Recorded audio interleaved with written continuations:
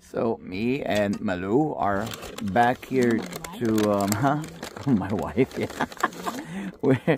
we're back to this spot here in where last year there used to be a lot of icebergs floating around and and just drifting at sea, and it was quite amazing to look at and see from the sky. And I'm gonna do that in a bit, show you the difference of how it was same month, same time, same place last year in comparison to how it looks this year, 2024.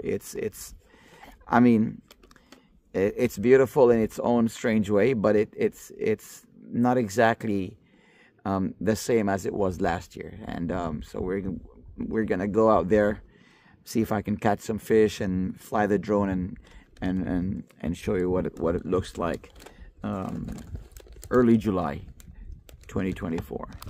So yeah.